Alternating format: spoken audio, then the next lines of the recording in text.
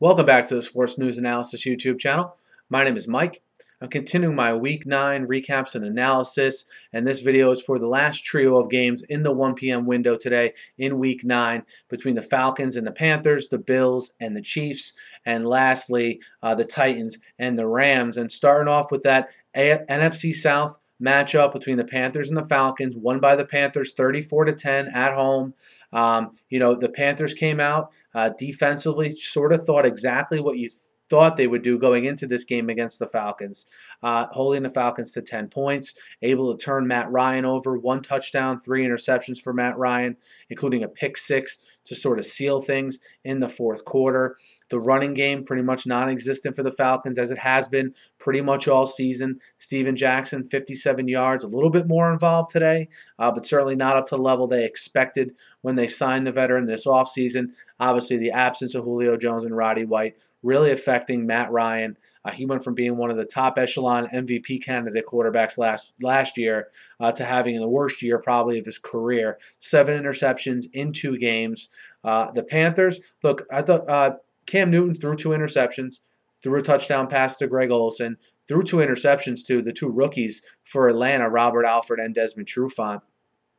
Cam Newton made plays with his legs when he had to in the fourth quarter, made plays with his arm as well. Brandon LaFell with a very good game today, which is encouraging to see. Opposite Steve Smith, he was a recipient of some luck, though. I thought the play of the game, really, up 17-10 in the fourth quarter. Cam Newton hits Brandon LaFell. He pretty much burns Asante Samuel, but give Samuel credit. He recovered pretty quickly, forced a fumble from LaFell. Robert Alford goes to pick it up and run with it, and in the process ends up kicking it right back into the arms of LaFell, who had fumbled the football. The Panthers have that ball on the 8-yard line now. They punch it in and score a touchdown. That makes it 24-10.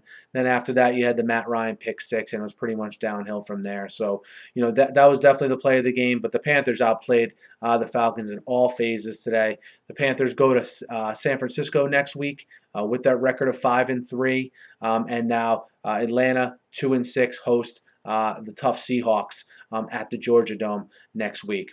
Guys, the second game here, the Chiefs and the Bills. This game sort of unfolded probably the exact way you thought it would once you found out Jeff Tuel was going to be the quarterback.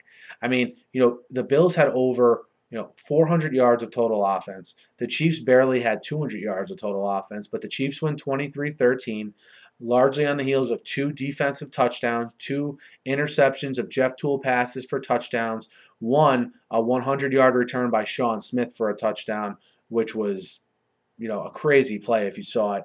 It looked like he had Stevie Johnson wide open, tries to throw the ball in the middle of the field at the goal line, which can lead to some trouble sometimes. It gets returned the other way for a touchdown. A T.J. Graham fumble in the fourth quarter. Tamba Ali scoops it up and recovers it, returns that for a touchdown. So, the turnovers killed the Bills today. The Chiefs, look, they didn't get after the passer today, which they lead the league in sacks. They did not do a particularly good job stopping the run today.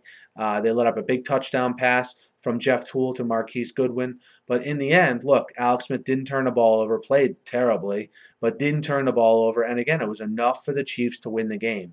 And you're seeing that sort of develop as a trend here, which I think is going to come to an end because after the bye now, they have Denver, San Diego, Denver after their bye. So I think their bye is at a good time to sort of get them right. I know that might sound strange because they're 9-0, but I think they have to get their level of play a little bit better here heading into this 3-game stretch, all games within the division.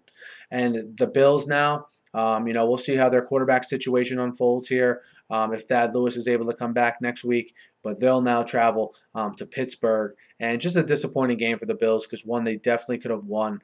But again, weren't able to because of the reasons I outlined. But I thought you had to like what you saw from C.J. Spiller today.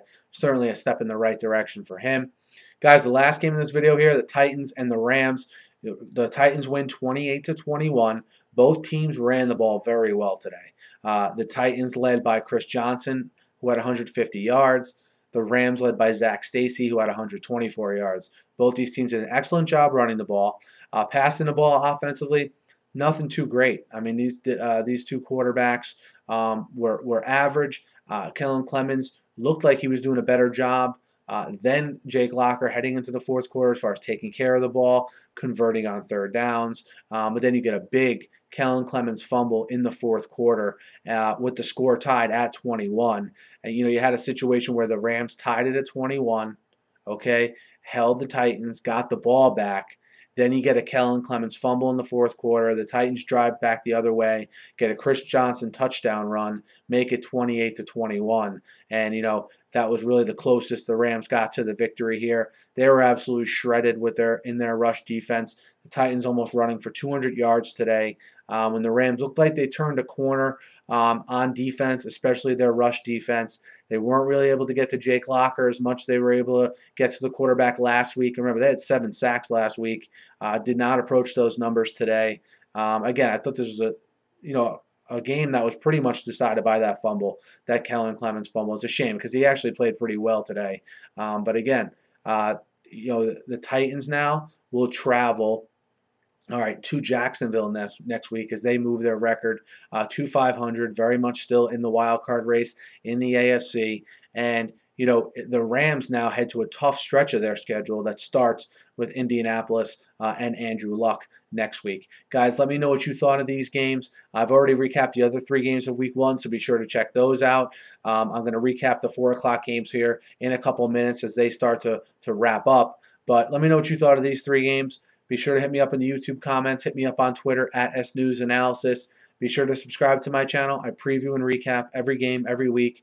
I do some videos on the news items and I do some opinion stuff on the news of the NFL as well. So be sure to subscribe. Thanks for listening and have a great night.